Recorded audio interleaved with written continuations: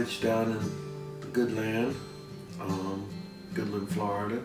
Once in a while my Jersey accent comes out. They say, don't worry, he's not angry, he's just from Jersey. It's good down here, I don't have any problems blending in with the local decor. I consider myself more a Floridian now. I grew up in a place called Deptford, New Jersey, right outside of Philly. I had a great childhood. We were kind of poor. We didn't really know that we were poor because we lacked for nothing. My dad was an awesome guy. One of the few people that I can say that I've never seen ruthlessly or really mad at somebody. I mean, if I could be more like him, if we could all be more like him, it'd be a much better world. My mother, she was my best friend. Unfortunately, I lost her back in 1994. I would say that I was nowhere near with the popular people in school. I believe friends are very important in your life. So I'm an Aquarius dragon, which if you look up can be pretty unique. And it says I'm supposed to marry a rat or a monkey sometimes. So I'm looking for a rat or a monkey. But I always believe it's better to be in no relationship than a bad one. So I'm still single, but I'm looking. I've never been married. Close a couple times. My early musical influence were definitely Jimmy Page, Clapton. Got a little older, would be Stevie Ray Vaughan, blues artists, B.B. King, Albert King. Pretty much every song I write has something to do with what I've been through or what I'm feeling or something that's happened to me. I got a lot of ballads in me, a lot of gut wrench. Maybe not brought out in Rise Above, but maybe on the next project. My thing with music is not to be famous, not to be rich. Money doesn't hurt. It's not money, it's not fame. For somebody to sit there and say, you know what, I really love that song. I really love that song.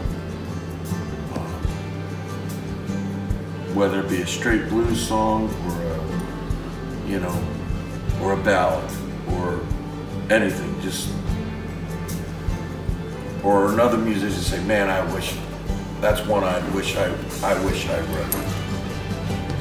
So it's really about the music and the songs. People laugh at me because of music, but I'm a pretty shy person. I'm not going to be the first person to walk up there and give people hugs and oh yeah, blah blah blah blah blah blah. You know, people get upset because I don't go up and hug them. They think that I'm a little snobby. I'm not. I'm just shy. Sometimes you just gotta come up with me. Okay, the album Rise Above. We got a lot of really good players. We recently lost John Rico Scott. He played all the drum tracks on the album. Great drummer, and more importantly, just a great person. We had Charlie Wooten play bass on half the tracks. Also, Todd Smalley played the other bass tracks. Recorded at Broccoli Rob Studios in Fairfield, New Jersey.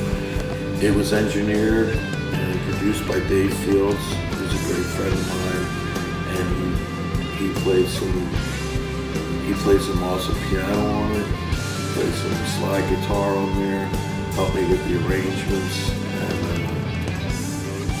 and really, I think, brought out the best of me in the studio. Really did a great job of bringing out who I am as a guitar player, I believe. Come on. Yeah. Okay, Sophia. Relax. Relax. Am I boring you? Do I have any more music in the works? Yes, I'm planning on following this up. I've been talking with Dave Fields, and I'm going to do another album. looking forward to seeing what that looks like. In closing, I would say go to billyjjams.com. I've been called, you know, working man's musician, working man's blues. Whatever your passion is, go for your passion.